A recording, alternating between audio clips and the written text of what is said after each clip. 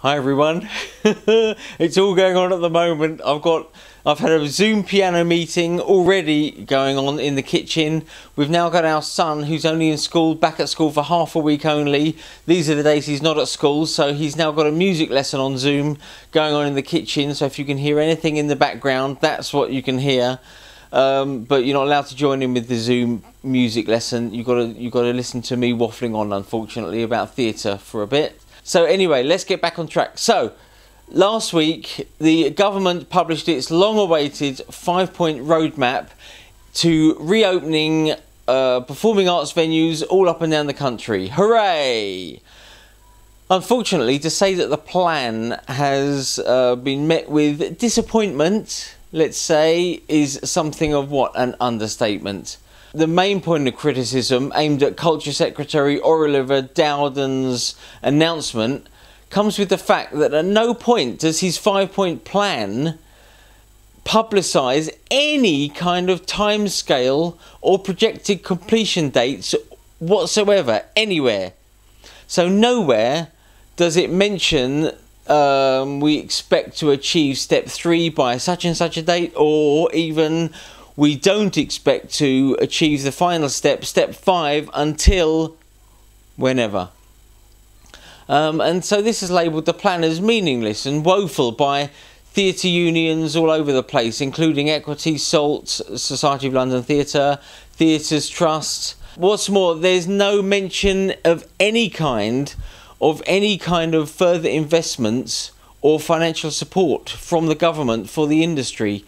We've even published the response from John Morgan, the director of the Theatres Trust, in this week's newsletter too. So if you're clicking through to this video from the newsletter, you can have a quick read of that. And in his response, John repeats the points that we've already made about the lack of timescale or dates and complete lack of financial support coming.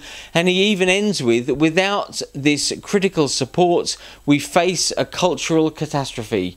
While this roadmap appears to be aimed pretty squarely at the professional sector of the performing arts industry, which is understandably in turmoil at the moment, complete turmoil.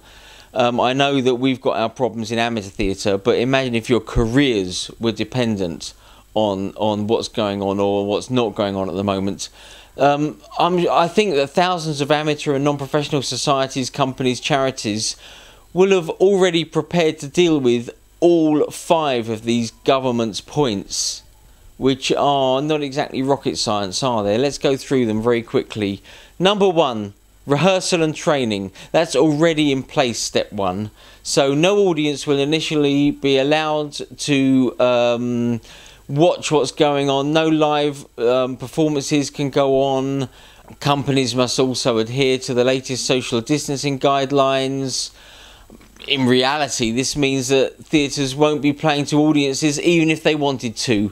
It simply won't pay, but we've gone on about that an awful lot lately, haven't we? So we've got to stop bashing on about this fact that theatres cannot open and will not open if social distancing is in place.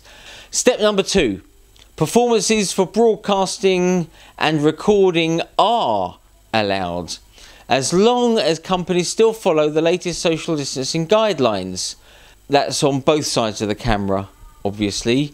Point number 3, which has not been implemented yet, and we don't know when it will be, outdoor performances with some sort of audience watching.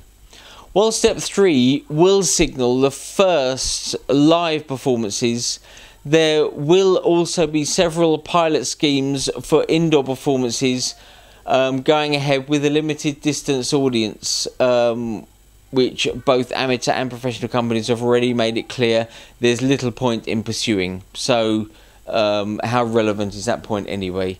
Point number 4, performances allowed indoors and outdoors. Indoor audiences must remain limited, socially distanced. You can see our previous point for that. We cannot keep repeating ourselves again and again and again. And the last final point is performances allowed both indoors and outdoors. Fuller indoor audiences are now allowed, which appears to signal the complete easing of social distancing guidelines. Hooray! So on one hand, it's about time that the government has eventually mentioned the word theatre in their press conferences. Thank goodness for that. But on the other hand, this magnificent new 5-point plan is hardly rocket science, is it? Any one of us in the theatre sector could have probably drawn up a similar roadmap in 2 minutes flat. You only have to live it and breathe it to understand how it will or won't work.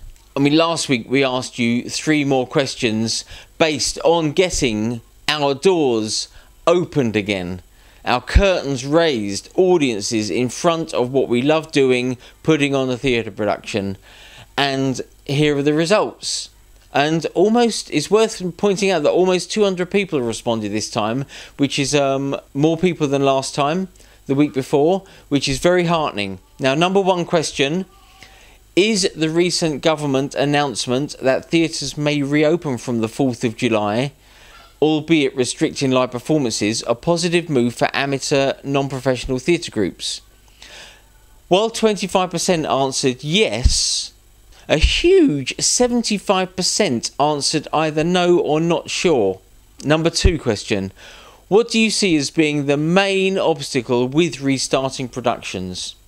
While 25% blamed the financial aspects and restrictions of social distancing, again 75% thought that the safety and confidence of respective audiences, casts and crews was of paramount importance, which at the end of the day is quite right, and thank goodness for that. Question number 3.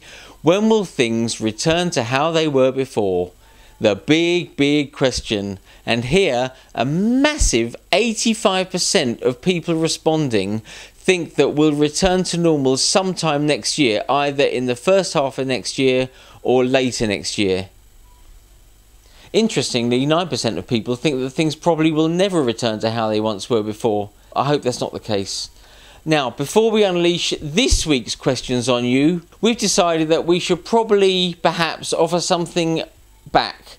So, for answering this week's questions, we have a set of, and here they are, 63 of the all-time classic musicals, and that is going out to one lucky participant. Now, number 53, for some reason, it was Annie, and that is missing. I cannot, for the life of me, understand why it's not there.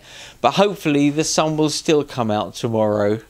I couldn't resist that, I'm so sorry. We shall announce the randomly selected winner in next week's newsletter before posting them their prize of CDs, which is here. So good luck, everyone. The link for the questionnaire is below this video and also on our newsletter, so it doesn't matter which way round you want to do it. Just press the link, answer 5 very simple questions. It won't take you very long, probably less than a minute I would say, to do the whole lot, and there we are. We'll see you next week. If you like this video, give us a big thumbs up. Don't forget to press the subscribe button and the little bell next to it to be notified every time we produce a new video. Leave any comments below this or on our Facebook and Twitter pages. We'd love to hear from you. Stay safe, stay well. We will be back. See you next week. Goodbye.